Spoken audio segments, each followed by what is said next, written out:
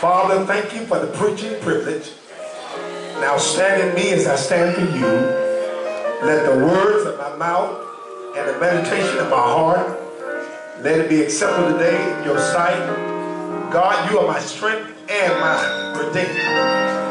Let he that hath an ear hear what you have to say to the church tonight. Use me, Lord.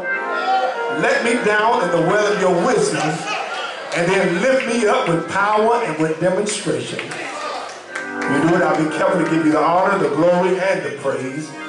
In Jesus' name we pray. And all that agreed said amen. A protocol has been established. Let me thank again Bishop Anderson for the invitation. Elder Robert Jones, let me thank God for him as well.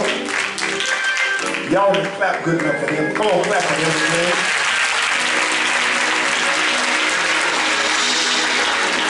All these other great men of God, thank God for you. Let me thank God for the greatest rising church on this face of the earth, Fellowship Christian Church.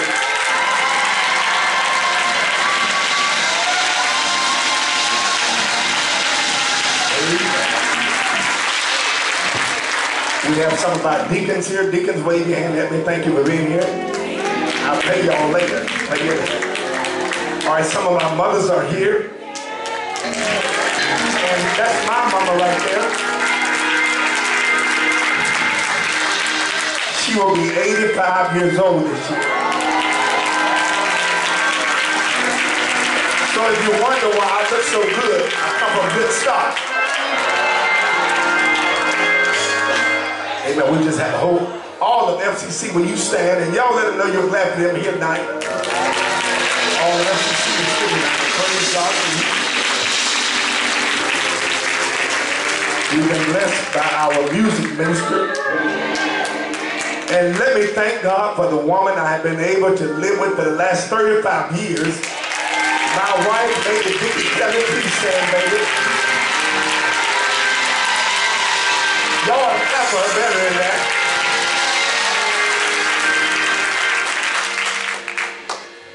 I am no stranger to the Church of God in Christ. When I grew up around the COGIC in tent revivals over in the East End down in Ebenezer. I remember Dr. Mattie Moss Clark. I remember the Walker triplets. I can't remember which one of them liked me. Amen, but I'm still here.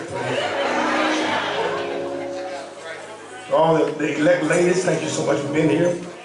What can I say about my friend Robert Jones? Robert and I met some years ago as he built our Family Life Center, and he and I have been friends ever since. He and his wife have been great friends to us. When their son got sick, we went into prayer, and God raised them up. And we give God praise for that. Stand to your feet. Let's hear what God has to say tonight to the brotherhood and to those of us that are here. Psalms 118. Psalms 118, verses 14 to verse 17. Psalms 118, verse 14 to verse 17.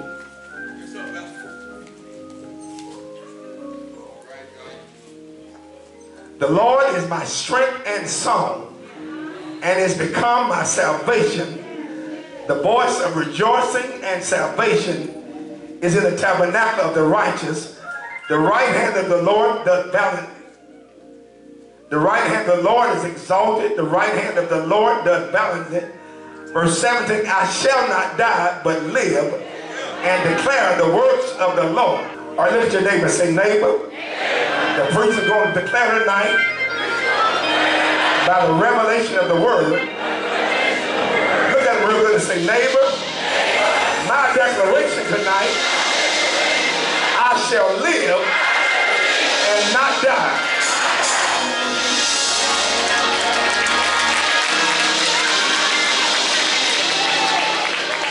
I shall live and not die.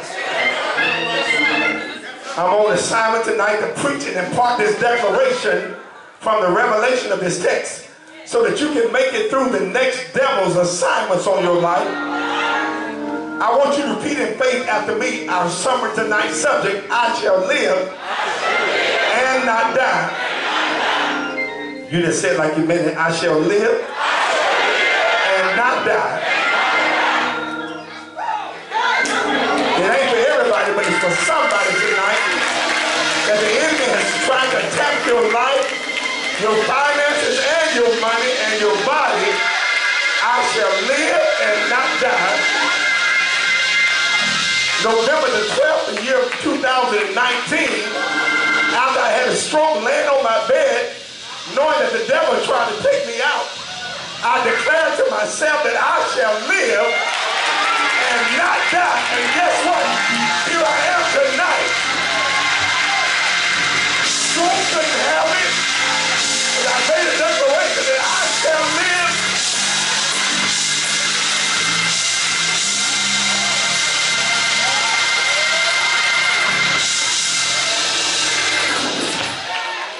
You may be seated. Y'all keep standing. We're going to take all night. I want you to know tonight that there is, in this room, there is a premature death warrant on a lot of us in this room. And although I'm speaking figuratively, I'm also speaking literally. The devil who did not give you life wants to take your life because of the anointing that is on us, the potential that is in us, and the future that is for us. The devil is trying to take some of us out of here. But my mama said all the time, the devil is a lie. The devil wants to kill you. But somebody, he's trying to kill you physically, financially. He's trying to kill somebody also physically. I've discovered in the context of our text us to know tonight that David, who was anointed to be king over Israel, proves that he only wants to kill those who have a king disposition within you. If you wasn't nobody, the devil would be trying to kill you. If you wasn't going nowhere, the devil would leave you alone. But because there's an anointing on your life, the devil is trying to kill you.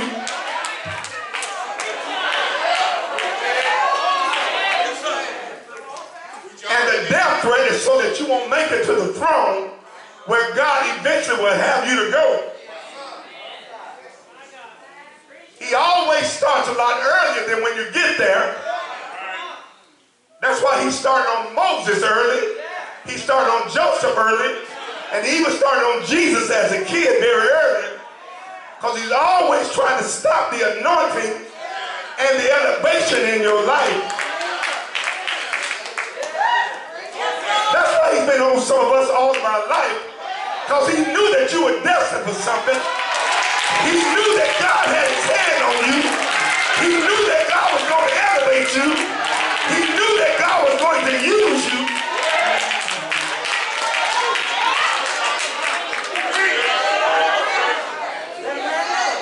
The devil ain't fighting who you are right now. He's not fighting what you have right now. The devil is not fighting where you're going, where you are right now. The devil is fighting where you're going. He's fighting what you're going to have. He's trying to steal what God is going to make out of your life.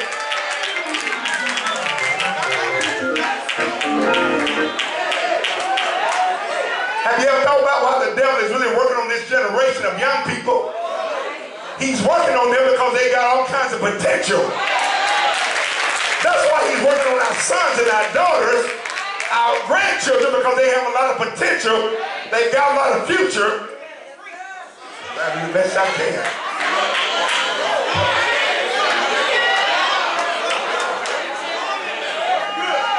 The devil knows that if we couple our wisdom with our word, there ain't nothing we can't stop. No one stop us.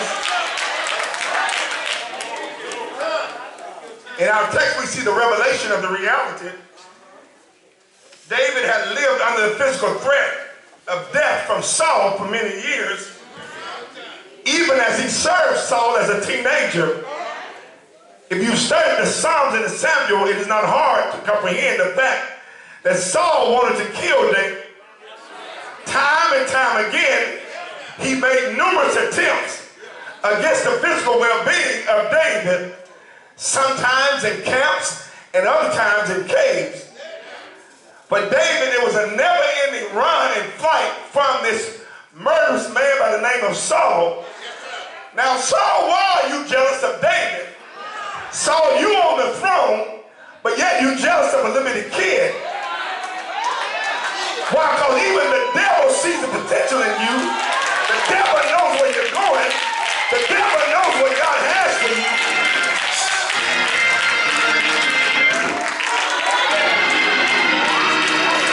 If you read your Bible from the book of 1 Samuel 18 to Samuel 23, David was always on a fight for his life, just trying to live. Wasn't bothering nobody.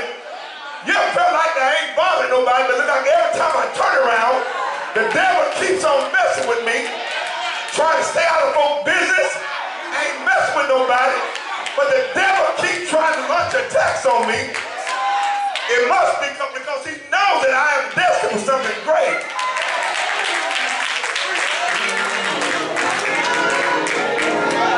I went to the doctor the other day. The doctor said, did they ever find out why you had a stroke? No.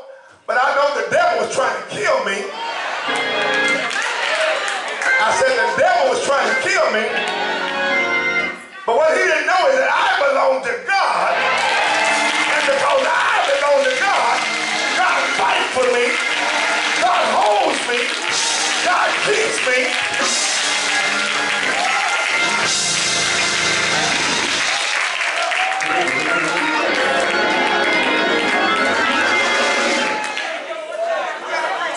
There used to be a song that the old saints used to sing. I'm gonna see if y'all knew it. It went like this. Just another day that the Lord has kept me.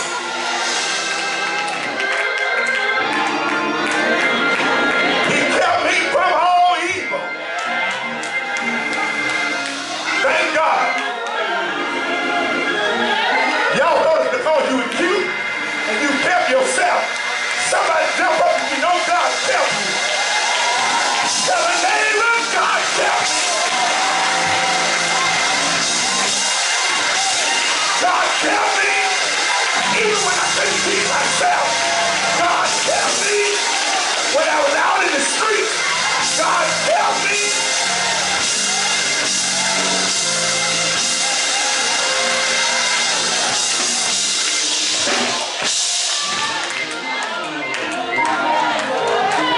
When you watch the writings of David, you hear the songs of a survival. There are some of us that are survivals in this room. Watch this. The Lord is my light and my salvation. Whom shall I fear? The Lord is the strength of my life. Whom shall I fear? That's the song of a survival. I will bless the Lord at all times, and his praise shall continue to be in my mouth. That is the song of a survival. Psalm 37, fret not thyself because of evildoers, neither be envious against the workers of iniquity. I'm a survivor. Somebody shout, I'm a survivor.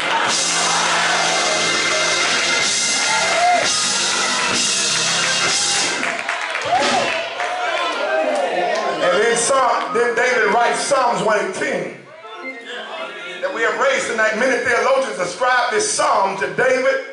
Some think it may have been written by Israel. But whatever the case was, whoever it was, they said, I shall live and not die. I believe it was David because David had a testimony where Saul kept trying to take him out. Even his own son tried to kill him.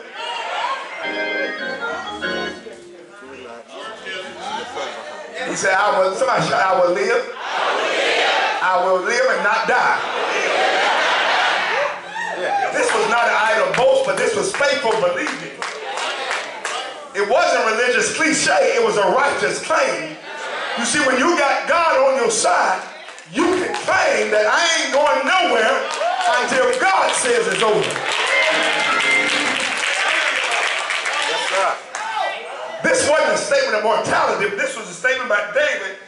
He was saying, I'm not going to die until God gets through with me.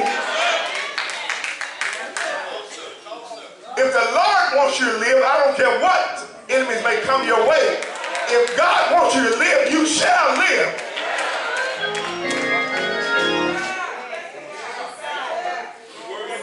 I sense David is speaking to himself. I shall live and not die.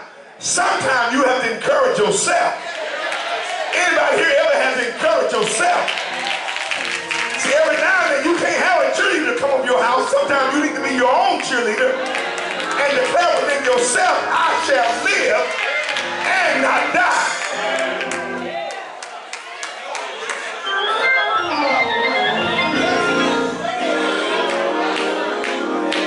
David said this for a reason when you study his life.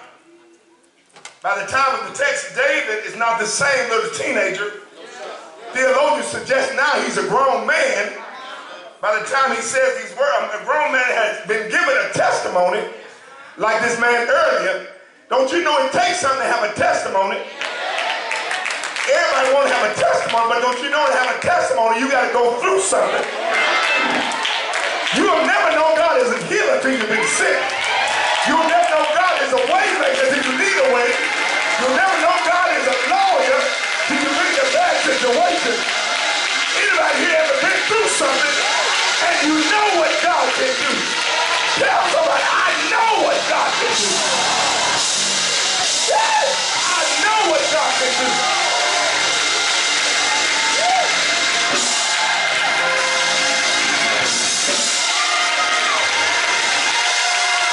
I know what God can do.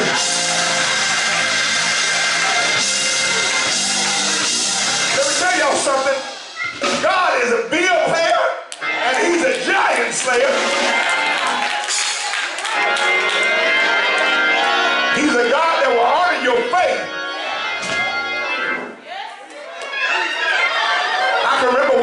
off a job that I've been on for 22 years was a ministry, but I never, not one day did we go for broke. The bills kept getting paid. Matter of fact, we got more when we didn't have nothing. Why? Because God proved that I am your resource and I am your source.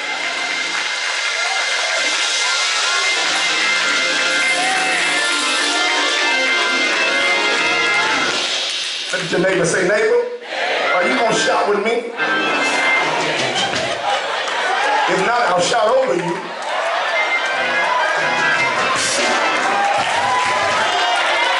Anybody got any past experiences that can testify of God's keeping power? If you got any kind of past experiences of God's keeping power over your life, shout glory to God.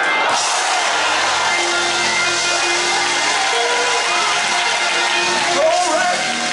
If you ever had any threats against your life, the devil was after you, shout glory. Sickness came against your body, shout glory. The money got money, and the change got strength, shout glory.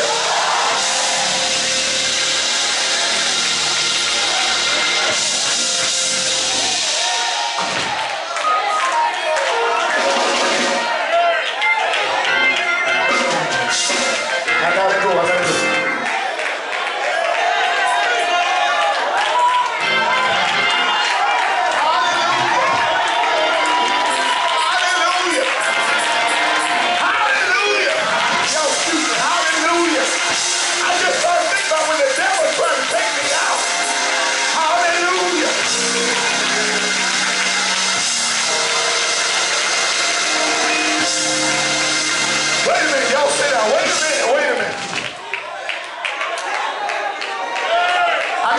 Something. Wait a minute, tell your neighbor, I was like David tonight. The reason why I know I shall live and not die, just because I made it this far.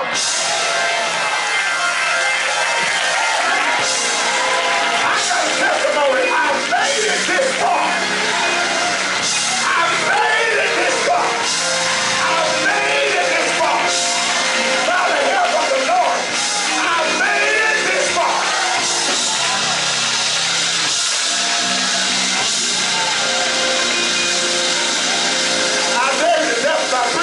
I made it this far. That chapel, I made it this far. If they don't want to help us, we move and try somewhere else.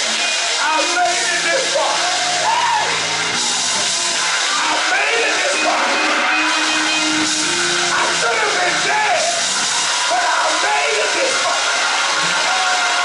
I made it this far.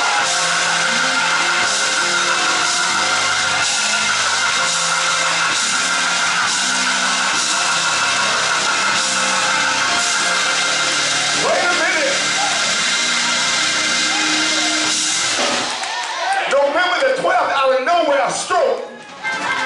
2 weeks later, pulmonary embolus in my lungs. Y'all, the devil was trying to take me out. A month later, I had bleeding in the gastric. But guess what? I made it this far.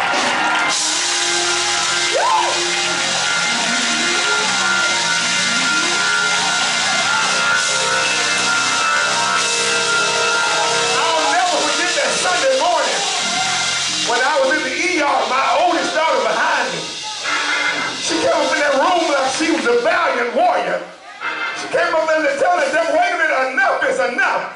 See, every now and then you got to tell the devil, enough is enough. I ain't taking no more from you. I declare war on you.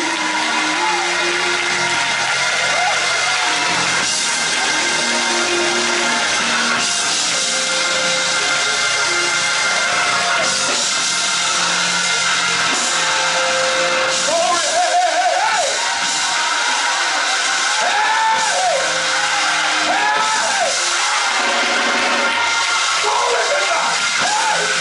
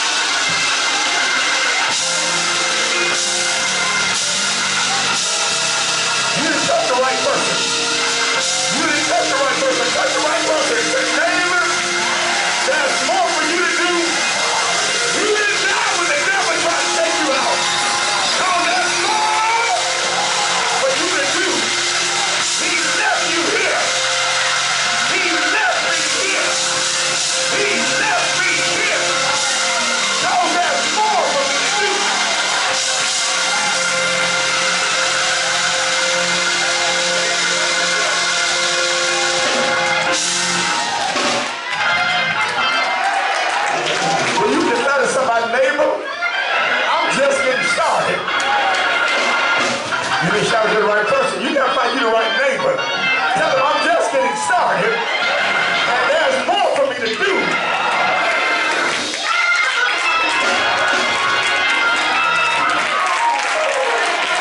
I got one more little point.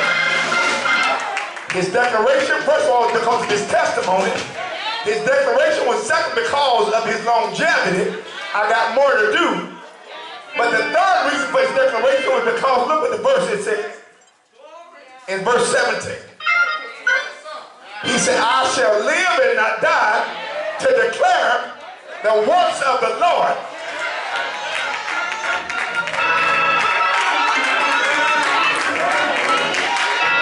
I'm going to stick up on you and say this one. Say, neighbor, oh neighbor, the reason why I'm still here is because God's integrity is on the line. It ain't got nothing to do with you. God's integrity is on the line. I said God's integrity is on the line. You've been saying God's a healer. He's a way maker. He's a deliverer. God said my integrity is on the line. God has said I got to take care of you because you've been declaring my word.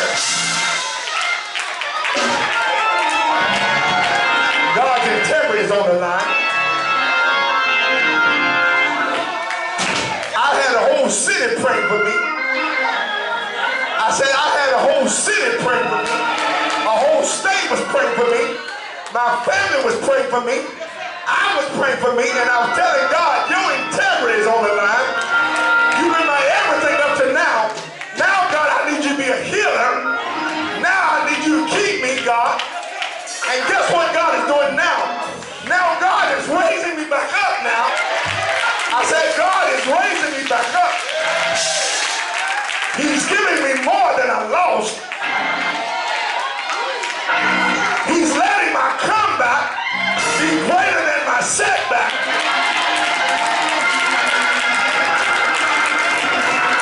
And I told him that I'll give you the glory. I'll give you the glory. I'll give you the glory. I'll give you the glory. I'll give you the glory. That's what we're going to do.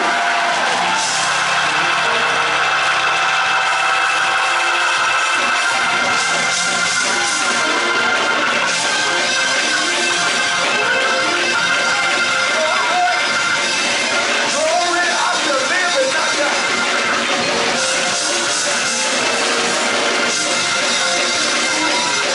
Come on, put those hands together. Put them together. Love flows because God is in control. A church where God is really real. Hi, my name is Dennis Rodgers, pastor here at the Greater New Bibleway Church of God in Christ. I would like to welcome you to our services. Service times are Sunday morning prayer and Sunday school, 9 a.m. Sunday morning worship, 11 a.m.